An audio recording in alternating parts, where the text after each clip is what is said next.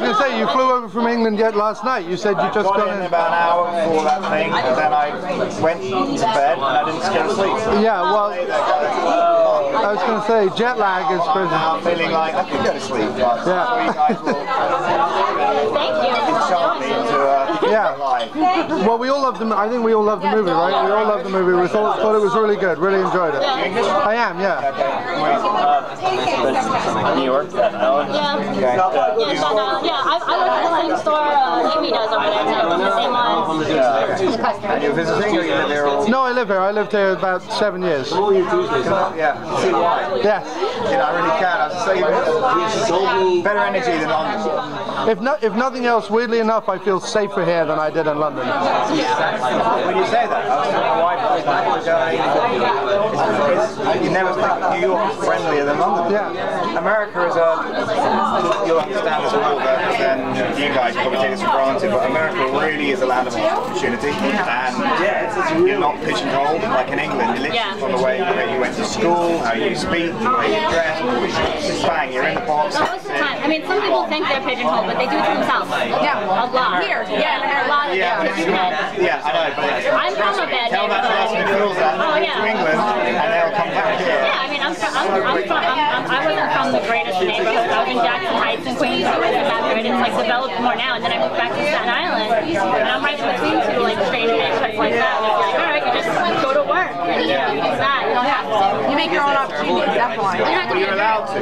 Yeah. Well, the other thing is that Oh yeah. is we're bred with an idea of disappointment. Like we're bred not to even necessarily try because it's not going to work out. That's what you hear all the time. Yeah. If you're successful in England, it's like you're an asshole. Yeah. Well, do you think, is that why you were saying like this film's like very like English because he has the thing about the silver spoon thing like you were saying, and he's like, oh no, you can have an opportunity. Like I didn't find that so foreign because that's, you know, a lot of people can do that and then come from something from nothing. In England, you really can't. Yeah. I mean, you can. There are people who do it. Yeah. So that's one of the reasons. We had some riots in London about 4 years ago. Yeah, North London. Yeah. Kids, it's like fuck. They had nothing else to do. Right. And I watched it, and they're being all these pompous old guys going, just throw them away, lock up the keys. And I was like, why is nobody asking them why they're doing it? Yeah. And I got the charity which took these kids and put them on movie sets. They were better. They worked harder. They were more enthusiastic, less entitled. You just gotta give them something to do. And they got on. So here's the theme of the movie of modern day gentlemen. Anyone can be it. The idea of like the anarchy or the subversion of the movie, like a lot of the subversiveness you do at the end, that's more quintessentially English in a way as well. Like you wouldn't necessarily get an American filmmaker doing that the way you did it. Yeah. So I can only do what I know. Right. You know, I make movies. I have one rule when I make a film: would I enjoy it? Right. I just imagine I am the audience. Yeah. Writing what I want to see, which may be a good or a bad thing. Like a pretty mainstream commercial taste, but at the same time I watch mainstream commercial movies and I think, guys, I think a little bit more of an effort. Yeah, it's a little bit factory filmmaking. So and we have budget constraints, you know, because it's an independent movie. Yeah. So we didn't have the money to do the huge action set pieces that the big movies have. Right. Like Bond, triple our budget. Yeah, but the movie still seemed like it had more action than the comic. Yeah, because the way you make it slow motion. But what I do is the action. It doesn't cost money to shoot people fighting. Yeah. When you're just doing this, or I'm doing a backward flip and that, that's what costs money. It's style. So we make sure the fighting and the action is stylistically ambitious. Yeah. I was wondering, in the comic, it's his uncle, Harry. And did you take that away to show more of like that anybody could become a gentleman, to strip away that like he was not following in footsteps so much? Yeah, I well, in the comic, that's what it's part of. If Colin Firth would turn around and be like, alright mate, I did this, I was on the street and it taught me how to do all this shit, look, it's possible. And you're like, okay, so what do you think the sequel is? It's not the fish out of water being done. Right. So think it was better. Like Trading Places. Yes. So if Dan Aykroyd was being played by Richard Pryor, it wouldn't have been him going, hey, I'm going to trade places with you. You'd be like, not quite as opposing. Was Samuel Jackson based with anyone? He kind of reminded me of Russell Simmons. You could have asked Sam Jackson that because I didn't know who Russell Simmons was. We did the movie and someone said to me, God, that guy's like Russell Simmons. Like, who's he? Yeah. And I just went, oh, fuck. I thought, this guy is going to go apeshit. I mean, he's got a great sense of humour. Yeah. So if it was based on him, that's all Sam Jackson. That's awesome. Yeah. Did he decide the list? Yeah, that was Sam Jackson's idea. And I know it was a very similar moment to when Nick Cage did the Adam West voice, and that became rehearsal. So they said, I got a crazy idea. I sat there and went, yeah, I think we're going to go with it. And then when Sam did it, I was scared of it. Because you're the villain, and you've got to be taken seriously, you're going to be scary. And then I saw the guy from Syria, for his name. Yeah, the guy he's a bad dude. He's got a list. Yeah. And he's being interviewed, and I was laughing, going, I'm not taking him seriously, this is bad. Well, in comics, they usually give the villain like something that they're overcoming, and you can't really put that in a comic, but they'll put them in a wheelchair or bald or something, so it's good that he had a weakness, like Napoleon complex. But that's exactly what Sam said, and then Sam used to have a stutter and a lisp when he was a kid. Oh, yeah. And I'm thinking, going, Sam Jackson, is that a boy? A lot of actors did though. A lot of actors have used it to overcome their. I've now found that out. He explained the whole thing to me. And when he went on that journey, I was like, great. Well, also he played like in Unbreakable. It's kind of like a sequel to his character in Unbreakable because he plays that amazing. One of the most underrated movies. It's the best movie that Shyamalan's ever done. Yeah. Glad you said that. Everyone thinks I'm nuts. I remember I said. No, it's so much better than The Sixth Sense. It's so much better than The Sixth Sense. But that juicy part of ruined The Sixth Sense for me. The first 2 minutes, he went, I think he's dead. Yeah. I think he's a ghost. And then when the twist came, I was like, thanks, dude. Yeah. He didn't know. He put it together. So how much did Colin Firth do? Like, how much of that is Colin Firth? 95%. Yeah. Wow. We do a lot of it in one shot. Yeah. I'm so bored of Thank you. Yes.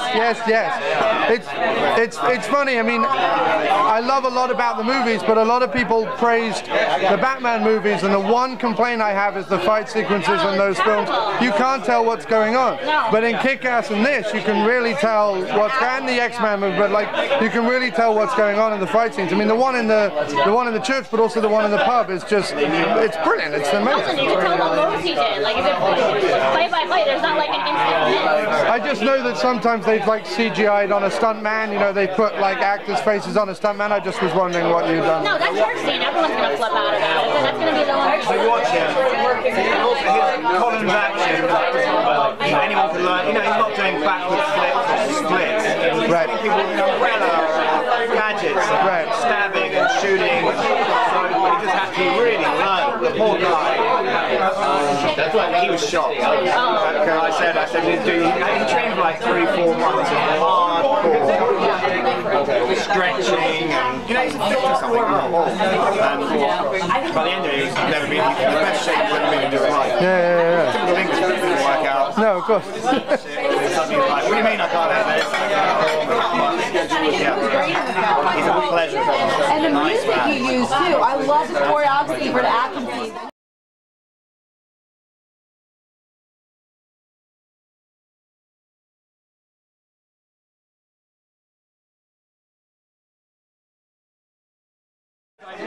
The equivalent of Joe Common. It's the only thing I've learned. Our conservatives are Democrats. Over here, yeah. Yeah, no, because I met this Democrat and I had a real proper conversation. And then we don't have Republicans. No. That's the British National Party. We don't have that very right wing. I don't know No, I mean we have the odd like crazy fringe party that wants. Right. No, not at all. No. Let's go. So these guys you know, remember one scene, people with God hates fags, and they deserve to die with soldiers. At funerals, yeah. Well, it's what Red State was about. The movie Red State, they made one about it. Oh yeah, it was a Kevin Smith indie movie that he did called Red State, and it's about the Phelps family, and the Phelps family were one of those like God hates fags guys, which is crazy, you know. One of them is one church. They're just so loud that you think there's a lot more of them. Yeah. So when he's like saying, "God damn you, faggots, Jews," oh my God. That's right. So when he gets the thing through the. Oh yeah. Do you think you'll get picketed for this when they find that? Yeah. See, now that's the really English thing, that the movie is, that's what comes through for me as an English person. All the stuff you were saying about the class warfare and everything like that, that's completely true. But what comes through louder is the fact that an Englishman is more likely, or an English person is more likely to say, fuck them, than they are worry about that shit. Whereas I wonder if the releasing studio, because you said like last night you made a comment about... They asked me, this is the difference between independent cinema and studio cinema. Right. And that's why I've stopped slagging off directors because they get fucked by the studio. The example is we're having breakfast right now and the studio chief might say, nah, I don't want pancakes, they should be eating hamburgers and curry. And it doesn't make any sense. I don't give a shit, do it. And then the audience is going, why are they eating hamburgers and curry? Right. And the director's like, fuck, you should have not done it. So on the movie they want me to cut the truck scene, cut that head exploding, cut Sam Jackson's wrist. Oh man, that makes the movie. The Donald scene, they thought it was racist. Who is racist? I was like, dude, I can't believe McDonald's let you use it. They would just like go for it. I haven't seen it. So they didn't sponsor the movie then, or anything like that? Oh, I love it. Okay. You say Big Mac and everything. I love a happy meal in the end. That was awesome. So excited. Do you get a bit of joy from that? Do you like, there's a little bit of that like warmth inside you? Sure, yeah. Because the movie definitely, more so than any of the other films you've done, like this movie definitely reeks of that. It definitely, like that's why I said it has like a kind of pleasantly like British anarchistic subversive nature to it, which was, yeah. There's a reason why it does well. There's a reason why things like Mark's comics and Alan Moore sell better and are written better, because we need that here. Yeah. We need that kind of voice. Everyone hears like a pussy. What's incredible, two of the things that I think will do really well about it is, first of all, this country has great satire. Like satire is still having a boom here, like The Daily Show and then the new John Oliver show, which is funny enough, he's another English guy, and so on. They're big things, and people, like a lot of people get their news from them now. Like that's the big thing. But the other thing is that, and I know this from my friends and talking, I'm on the internet, so like a lot of friends I have in America, the Anglophile thing is big now. You've got Dr. Who, you've got Sherlock, you've got Downton Abbey, you've got a whole bunch of stuff that's huge here. There's a bar in Brooklyn that's just a Dr. Who bar.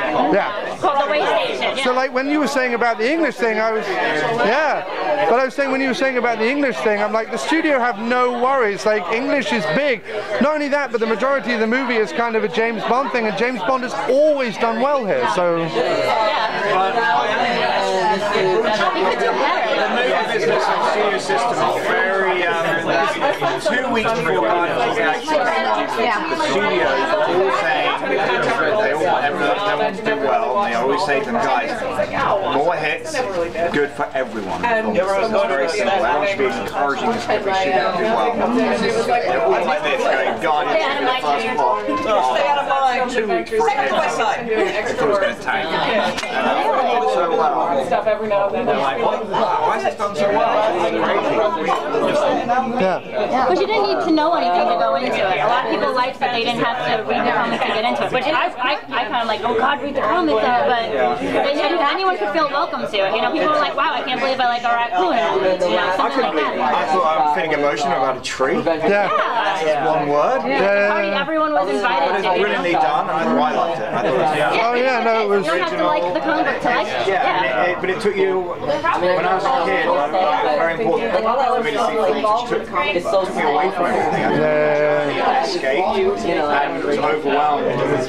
And that's what I want to do at Kingsman. Yeah, no, definitely. You're forgetting about Oh, it does. shitty life or dog died or whatever, something bad happened, you forget about it. You just have 2 hours. Pretty good. It's also really surprising, and I put this in the thing I wrote last night, but that I say that it appeals to the kid in adults rather than just appealing to more kids. Do you know what I mean?